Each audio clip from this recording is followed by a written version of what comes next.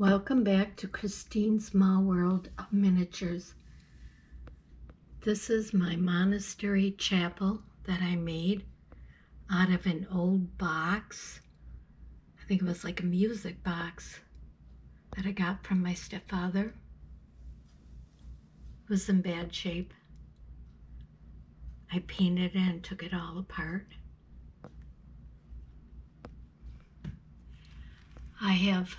I know I have many denominations in there, but I wanted to cover a lot of them. The organ actually plays.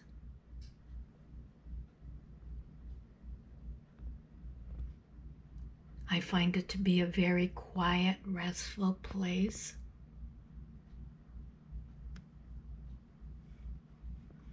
The monks are quietly getting ready for a service. The floor is from marble tiles that I had.